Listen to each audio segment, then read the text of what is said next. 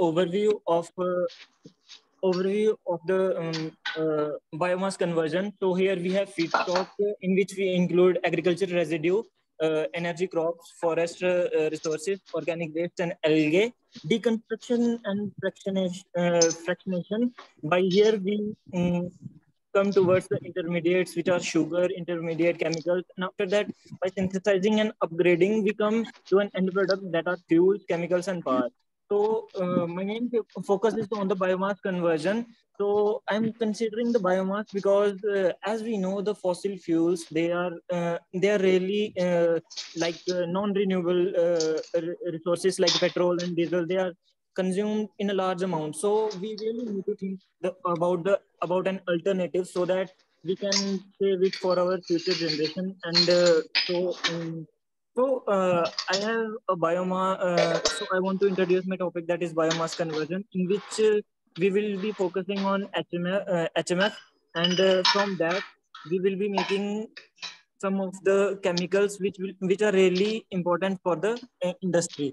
So the main purpose of choosing HMF is only that it is one of the top 12 chemicals which are used according to the US Department of Energy. So I also want to draw your attention towards the metal-free catalyst. And in metal-free catalyst, I really want to tell that like we use metal catalysts which are really toxic, and metal-free catalysts, they will not cause as much toxicity. So in my last slide, I want to share the HMF, and by its oxidation, we can go to FDCA, HMFCA, and also by reduction we can make 2,5-DH, DHMF, and by oxidation we can make DFF, which are really very good chemicals for the industry. Thank you. Thank you, ma'am. Thank you. Now I will to Miss Sakshi present her paper. Miss Sakshi. Sakshi, are you present?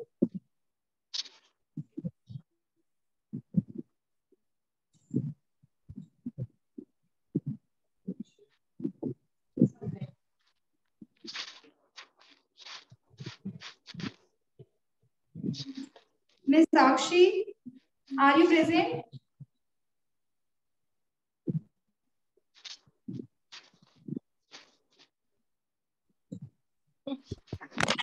Good evening, ma'am.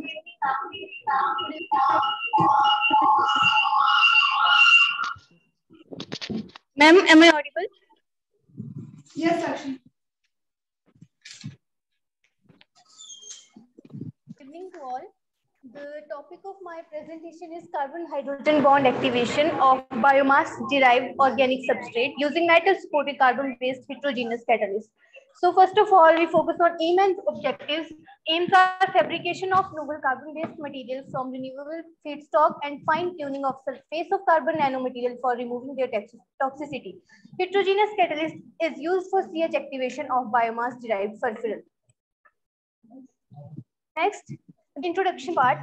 First of all, the traditional cross coupling reactions जो mostly use किए जाते हैं उन methods में क्या होता है कि जो कार्बन कार्बन बॉन्ड फॉर्मेशन होती है उनमें हमें पहले ट्रिप्लेट्स बनाने पड़ते हैं या फिर हमें हैलाइड्स बनाने पड़ते हैं जो कि एक एडिशनल स्टेप उनमें ऐड हो जाता है और लेटर इशू ये होता है कि जो particularly problematic for reagent that will be introduced into the environment as these processes are not environment friendly or used for biological applications. Thus, the development of related synthetic methods that are based on transformation of CH rather than CX bond. CH bond activation is a methodology activating the carbon-hydrogen bond and directly forming carbon-carbon bond, which is most fundamental linkage in organic chemistry. CH bond activation open a new gateway to reduce these procedures and problems, thus making these reactions a cost-effective, convenient, reduces steps, energy, time, chemical material, and make reaction eco-friendly. Although CH bond activation methodology is eco-friendly but require higher energy. So for easy activation, catalysts play an important role in activating CH bond activation. So for preparation of catalysts, we use carbon materials for the doping of metal, because metals are generally toxic, which are used in heterogeneous catalysis. So carbon support based materials are one of the emerging research areas for rational development. Even though the heterogeneous catalysts provide an easy separation, recyclability over homogeneous catalysts, commonly used metal used in heterogeneous catalysis are PD, RU, AU, AG. But these metals possess less selectivity. Therefore, selection of appropriate supports become utmost to expose many active sites of catalysts. So our work involves novel catalysts where we dope the metal directly over the surface of carbon material using ionic liquids, and we applied that carbon-based heterogeneous catalyst over the biomass-derived organic substrates like furfural, HMF, cellulose, so that we attain a products that are very important in industrial field. There's an application for herbicides, industrial solvents, polymer fabrication, and in medicinal applications, controlled drug delivery and optical disorders. And in environment applications, there's a water decontamination also. So thank you. Thank you, Ms. Sakshi. Now I request to Ms. Garima Chauhan. Ms. Garima Chauhan, are you present?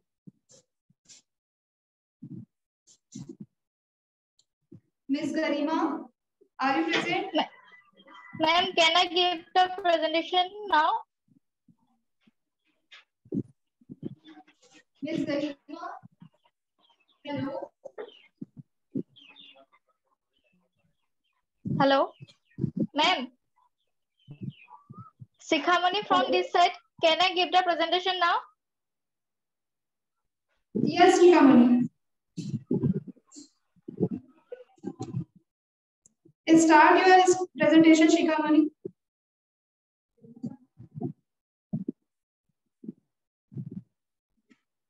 Ms. Garima.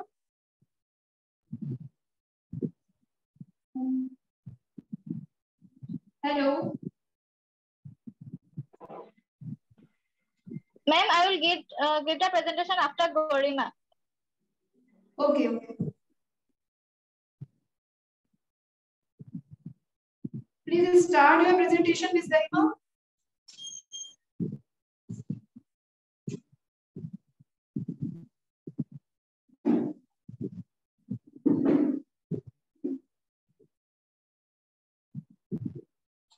Ms. Garima, start कीजिए presentation.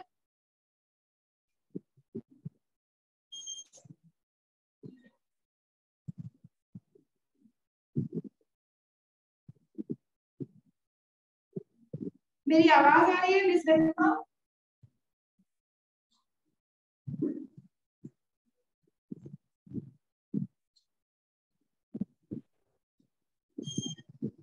हाँ, तो क्या बता रहे थे?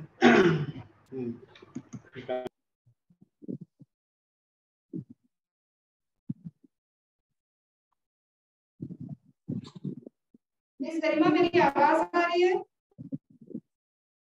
Ma'am, आपकी आवाज नहीं आ रही है।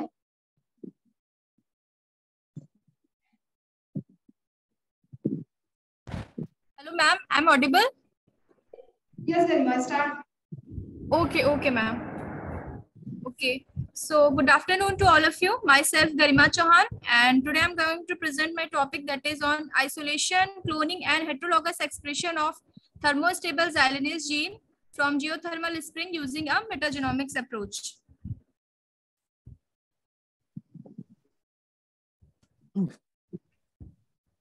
Okay. So in India, around 500 million tons of agro wastes are generated annually, and we can use it for the production of biofuel. So agro waste comprises of cellulose, hemicellulose, pectin, and lignin. I am focusing on hemicellulose. So hemicellulose is mainly consists of xylan, mannan, and xyloglucan. And xylan is basically composed of xylose backbone linked via beta-1,4 glycosidic linkage, and contain various side groups like arabinosyl, acetyl, and glucuronosyl. And a backbone of xylan is hydrolyzed using xylanase enzyme, which is a hydrolytic enzyme that cleave beta-1,4 glycosidic linkage bond present in backbone of xylan and convert it into xylose sugar. These are the few applications of xylanases, and this is the workflow. So first is isolation of metagenome from various soil samples, then amplification of xylanase gene. After amplification, sequencing of it, and then blue-white colony, screening of recombinant clones, cloning of gene into linearized T vector, and transform it into E. coli host, then analyze the gene, and then subcloning of xylanase gene into expression vector, then screening of recombinant clone, and confirmation of insert using colony PCR and restriction digestion, then its enzyme assay. So this is the isolation of metagenome from various soil samples.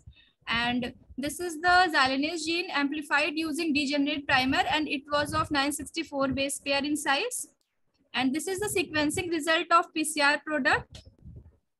This is the blast and analysis of xylanase gene that show it had 97.02% identity with Conella A01 xylan B gene. And this is the pairwise sequence alignment of xylanase gene with Conella A01. This is the blast X analysis of xylanase gene that showed 97% query coverage and 99% identity with endo-1,4 beta xylanase of Conella levoribosci. And I have predict ORF using NCBI online ORF finder tool. So this is the longest ORF of xylanase gene, which is of 320 amino acids. And this is the cloning result of xylanase gene into linearized T vector. So figure A is the blue-white screening of recombinant clone on LB agar ampicillin plate. Figure B is the isolation of recombinant clones containing xylanase G. Figure C is the 964 base pair colony PCR of xylanase gene, and figure D is the restriction digestion of recombinant vector using diameter and zoan that show it has 964 base pair xylanase gene. So it is a confirmatory result. And then subcloning of xylanase gene into expression vector. So here I have used restriction enzyme to digest recombinant vector. So figure A is the subcloning of xylanase gene into PET28 expression vector. Figure B is the colony PCR of recombinant clones. Figure C is the restriction. Time is over. Okay, ma'am. Thank you so much. Okay, thank you, Ms. Garima. Now, next presenter is Ms. Shikamani Bora. Ms. Shikamani Bora.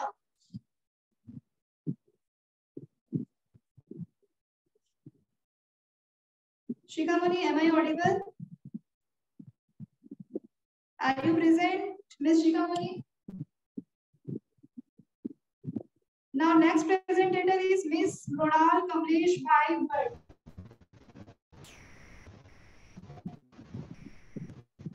Shikamani, please start your presentation. Hello.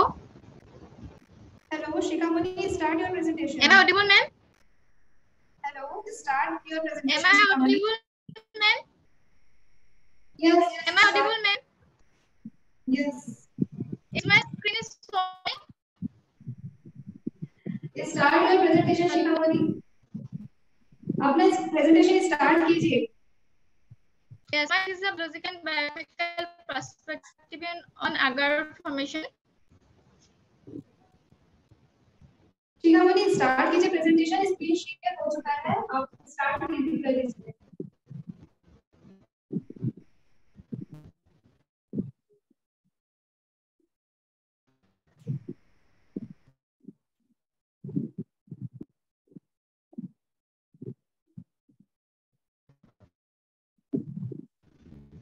Okay.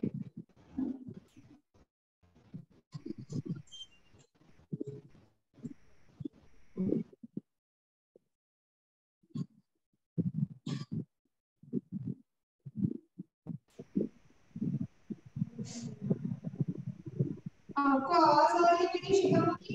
So this is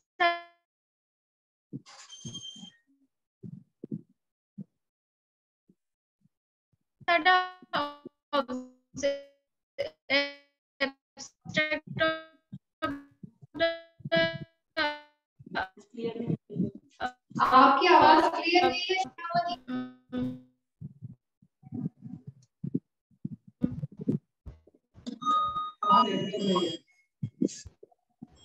Next presenter is Miss Rodal Kamlesh Bhai Bhatt. Yes, madam. Miss Rodal, please start your presentation. Yes, madam.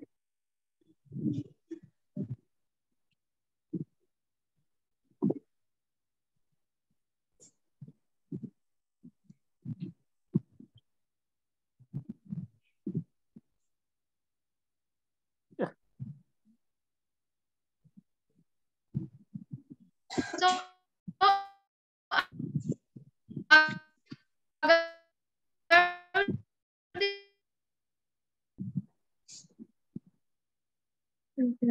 Miss Nodal, Yes, ma'am. आपकी आवाज नहीं आ रही है।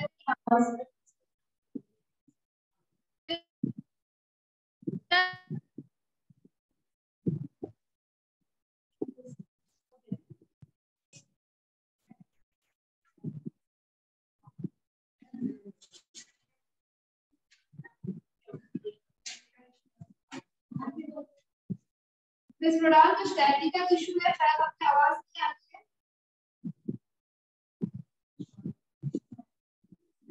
Sorry नोडाल। Madam आवाज आ रही है? आ रही आवाज, स्टार्ट कीजिए।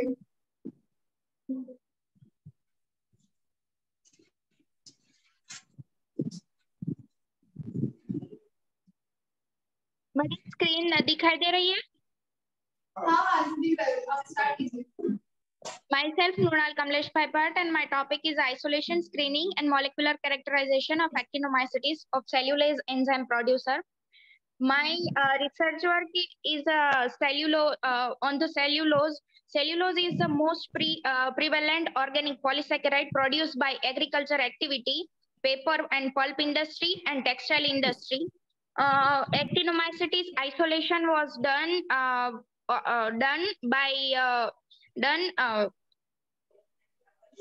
SC agar plate and different my sample collection site is from the different lignocellulose contain agri soil, then qualitative screening, then quantitative screening, then morphological and biochemical identification, then molecular characterization by 16S, rRNA gene sequencing. This is my result. A total 30 isolates of actinomycetes have been isolated using SC agar. Out of 30, the 4 is a best result of zone of hydrolysis. The maximum zone of hydrolysis is 3.6 centimeter. The isolate is MMD1. And the qualitative assay of potent 5 isolate out of 30 is, of enzyme assay endo-beta 1 for glucanase and FPS of a 72 hours incubation period. The maximum enzyme activity is MMD1, 5.4 is in endo-beta 1 for glucanase, and a 4.4 is FPS 72. By the all initiating with 5 base strain of actinomycetes and accumulating to one strain MMD1 through a series of experiment, the carried for exploiting significant lignocellulose degrade. It was Streptomyces chattatorensis NCBI gene bank submission number and the effective cellulose degraders. Thank you. Thank you, Ms. Nodal. Now I would request chairperson and audience, please, you all are again move towards the multipurpose hall for validatory functions and participate. Please wait for certificate distribution.